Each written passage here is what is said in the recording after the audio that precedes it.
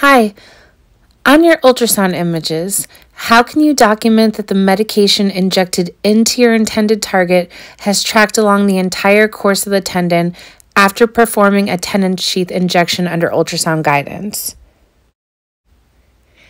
The answer is by taking a live video clip as you scan along the course of the tendon.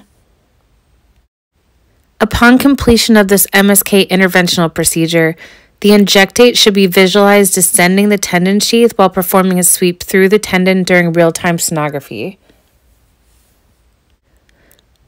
For image storage and documentation purposes, you should store a post-injection cine clip while sweeping through the tendon in the short axis from proximal to distal.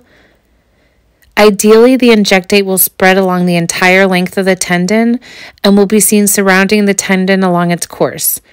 Static images should also be taken to demonstrate the fluid visualized within the tendon sheath. As you can see, I've demonstrated pre-injection, during injection, and post-injection pictures in these images.